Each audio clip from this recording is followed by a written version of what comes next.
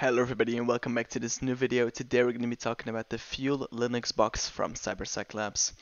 Before we jump into that though, there's currently a giveaway running for a 1-month subscription on my channel, so go check out that video if you haven't already. But let's jump into this box. So first of all, we're going to start with the Nmap scan, and we notice there's two open ports. There's port 22, which is SSH, and port 80, which is HTTP. Now out of these two, port 80 is the most interesting one to look at in the beginning, so let's take a look at what is running here. And we see that we have a welcome page, a getting started page for Fuel CMS content management system, and we also have a version number. So once you have a software and a version number, something that you can check is there any public vulnerabilities for this. So let's do just that. We are going to do a search exploit of Fuel, and we come up with two exploits for the Fuel CMS, both for version 1.4. something, but we don't know that last part. We have this SQL injection, but that's authenticated and we don't currently have working credentials. But then we have this remote code execution, so that's something that we can try out. So if you append the -w option, you will get the URL here and you can go to the exploit. Okay, so this is the exploit. If you look through the code, it seems to get a command. Then on the select page, this filter argument, we're going to inject into that something, and that's going to allow us to get code execution, it seems. So let's look a little bit more closely into what's happening here. So I copied this, which is URL encoded. So we URL decoded, and we see it's gonna system or input or something like that. So okay, this is an RCE. Now I tried to look deeper into this RCE. I downloaded the source code here for Fuel, but I couldn't really find anything. I didn't spend too long on it. So if you have any more information on the commit that fixed this RCE, please let me know in the comments. But we have this exploit that will maybe work. So let's execute it here.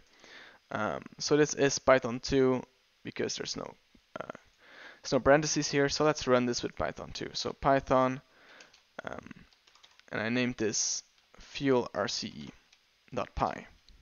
Okay, so it's asking for us to enter a command, so let's enter ID, and it's not going to work. And that is normal because we didn't change the URL here. So let's change that really quickly to the URL of this box. Save that, run it again, type our command, and we'll notice that still doesn't work, and it's trying to make a connection to our localhost port 8080. Now why is that? Well, that's because we have this proxy here, and it seems like this exploit was set up to proxy with burp, but if we remove this proxy we might get it to work.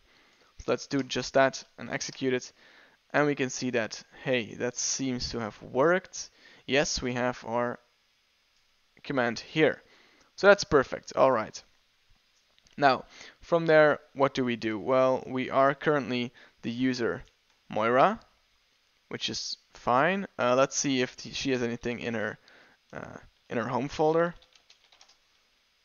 and we can see that she has a .ssh folder. So maybe in that .ssh folder she has a private key that we could use to log in. So /home/Moira.